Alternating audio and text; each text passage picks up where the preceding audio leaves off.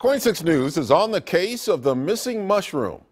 Well, actually, it was stolen, and it's a giant mushroom sculpture. It's not the real thing. It belongs to a Northeast Portland man who told us today he'd like his mushroom back.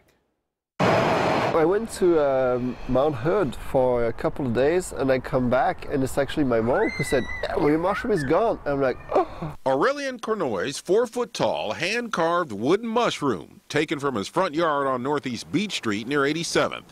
They left this other one. Now I understand, thanks to those people who stole it, that it's a valuable thing, that I do care about it. Cornoy isn't really a professional sculptor. He's just a guy who saw these tree stumps just sitting around at the grotto nearby. And nobody could move them, so they said if you can move it, then it's yours. So what do you do with a bunch of wooden stumps? Well, buy a chainsaw and start carving, of course.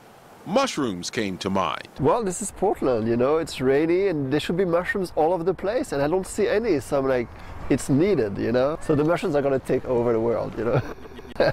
He filed a police report even though he knows it's pretty far down on the list of priorities.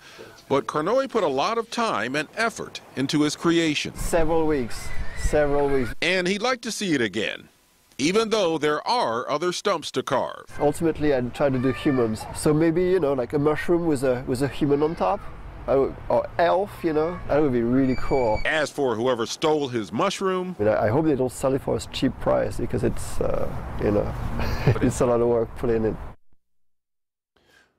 Well, a side note, the grotto, the spiritual sanctuary that gave Aurelian the wood, was also the victim of thieves last week. They stole 3 bronze plaques worth thousands of dollars, and those plaques are still missing.